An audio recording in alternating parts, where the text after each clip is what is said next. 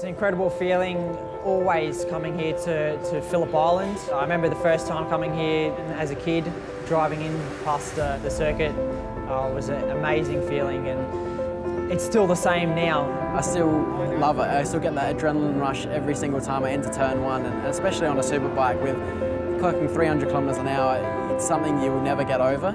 Turns 11 and 12 here at Phillip Island are quite amazing. A long time on the left-hand side of the tyre, the bike moving and sliding a lot, shifting gears, building speed.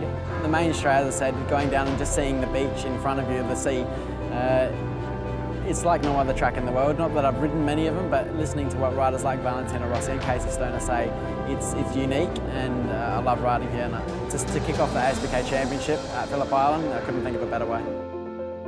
The Phillip Island Grand Prix circuit is one of the world's best racetracks. It's a place where Australia's handlebar heroes have etched their names in history. Today, Australia's elite will meet on Gardner Straight, striving for national supremacy in the opening round of the Yamaha Motor Finance Australian Superbike Championship. Our coverage presented by Motul and Pirelli.